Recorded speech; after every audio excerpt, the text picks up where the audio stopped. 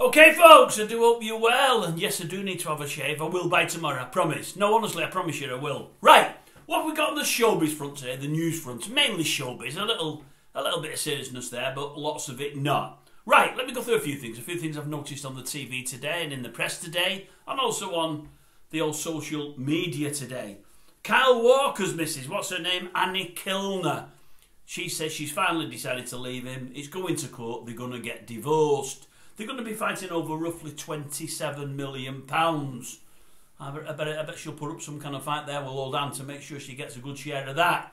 She is unhappy that, what was the lady's name? We know it, we've heard it before. Lauren Goodman. She's been the third person in the marriage, and old Annie isn't too pleased with that. She's had enough now. She wants it all ended, but she wants a few quid on the way. Who can blame her, some might say? Who can blame her?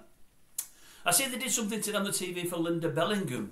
I was surprised to find that it's 10 years ago this week that she died. I didn't realise it was that long ago. I remember it happening. I do remember only days before she died, she was in the Loose Women Studios and a couple of them did a bit of an interview with her. She said she'd come off chemotherapy.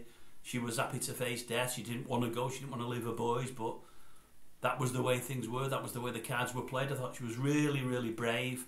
Really, really dignified. I mean, really dignified. I felt very sorry for her at the time. She looked a bit of a shadow of herself. You know, she'd lost a lot of weight and whatever else. Though the grey hair really suited her. And it was just a really, really sad. She was only 66. She was the Oxo mum. Do you remember? Of course you do. Of course you do. She acted in loads of things, but she's probably best remembered for Oxo, to be honest with you. But yeah, great, great shame. We've done a Katie Price. One of her exes, there's loads. I had to write the guy's name down because I don't know one from the other. Carl Woods, his name is Carl Woods. Oh, Katie, now was with a fella called J.J. Slater. J.J., old J.J., yeah. She's with J.J. Sounds like a guitarist in a rock band. But anyway, she's with J.J. Slater, and Carl is saying, she's just using him as a sperm donor. She cares nothing for him at all. It's been put out there that she wants more kidneys. She wants 10 or 12 if she can. It's just another donation of sperm. She'll have one with him and then move on to somebody else. And do you know what? Looking on past form, that might be the way it'll go, to be honest with you. And then it's a bit of a tenuous link here. Jay Slater, he's the fella, the young lad that died in that there Tenerife a while ago. Do you remember it? They found him down the mountain after weeks and weeks of searches. That absolute pillock, the pillock who went over there, you know, the investigative journalist who used to be an ex-copper and said he's done a lot in the Madeleine McCann case. He's not done much there because nothing's really happened on all other cases. He went over there to sort things out. What was his name again? Wait a minute. Mark Williams Thomas. We've had him on the station before. Now he's a prize one pillock. He is an absolute pillock. He said, I'll go over there. Give me 3 days. I'll have it all sorted out. He was there for 2 or 3 weeks. Got absolutely nothing sorted out. Nothing happened. Never found the body. Never knew whether he was dead or not. Knew absolutely nothing. He just kept getting his name in the paper on a daily or almost daily basis. That's what he's all about. He's a pillock, as I say. Well, over the last couple of days now, he said, I know the answers to this and I know the answers to that. He said, oh, there's lots I know that I've not put out there yet. Anyway, Jay Slater's mum, what's her name? Debbie.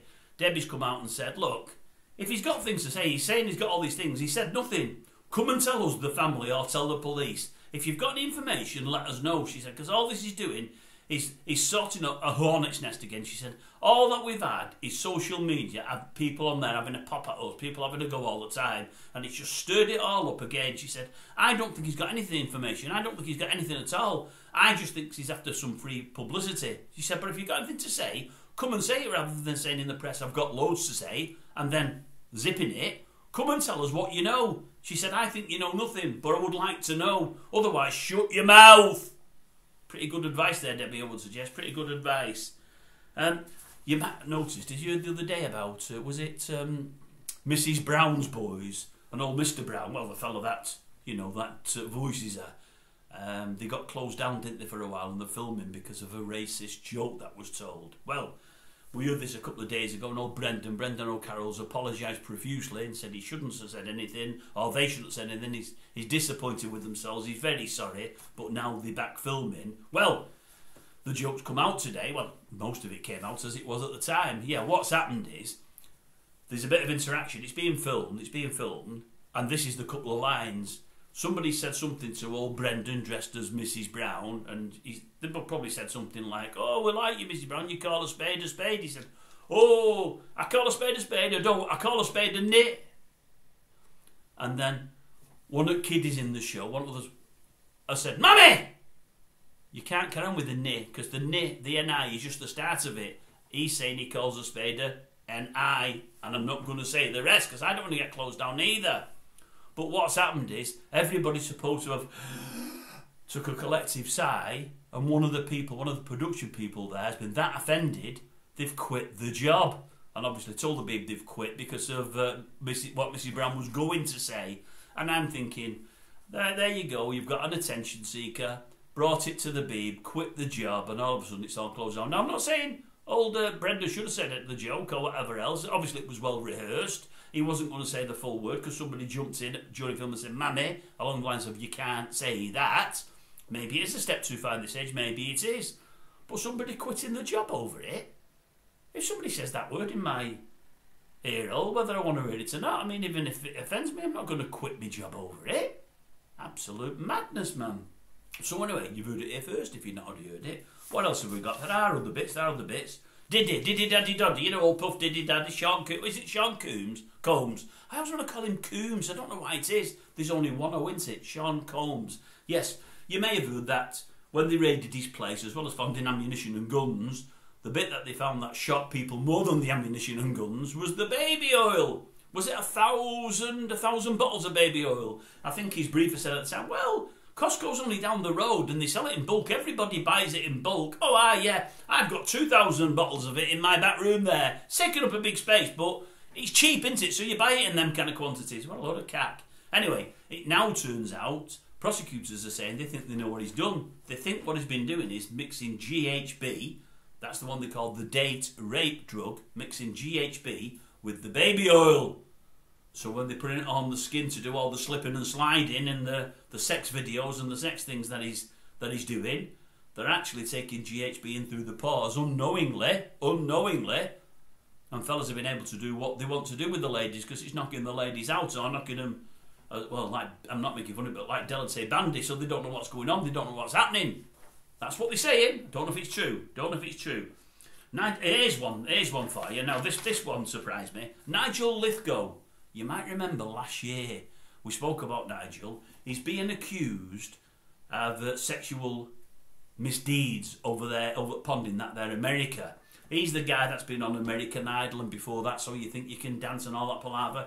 He did things over here. Was it Pop Idol and things like that? Anyway, he's gone over there, set up all these shows, and Paula Abdul, amongst others, have called him. And what she said is, she said he's been a bad one. And I think it was about 5 or 6 years ago now. She remembers him. She saw him touching up or doing something inappropriate with one of the assistants on the show.